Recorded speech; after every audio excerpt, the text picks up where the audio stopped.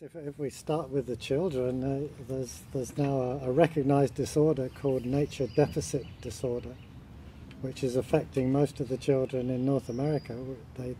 They no longer play in the outdoors. There's a lot of reasons why, mainly because the sort of perceptions of danger and children need to be protected, but it means that they don't get to go and play freely, they don't get to experience nature directly. So I think that's one of the most important things in this urban environment we live in, is preserving pieces of nature that they can go and experience.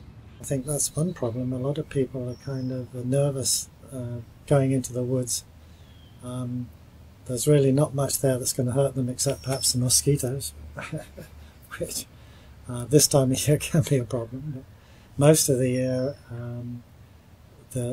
it's a wonderful place to be, and we've taken children out there, and